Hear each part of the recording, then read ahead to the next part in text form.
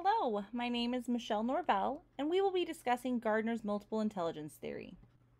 Dr. Howard Gardner suggests that everyone has all 8 intelligences with varying aptitudes.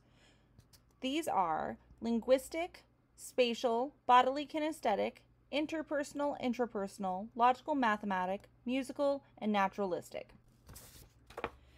Visual spatial intelligence are good at visualizing things. Naturalistic intelligence are more in tune with nature. Musical intelligence are good at thinking in patterns, rhythms, and sounds.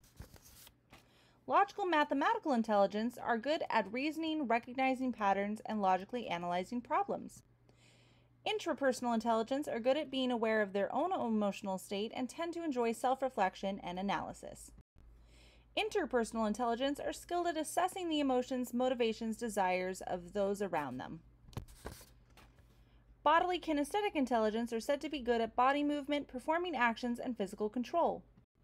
Linguistic verbal intelligence are able to use words well both when writing and speaking. Thank you for watching and taking time to learn more about Gardner's multiple intelligence theory.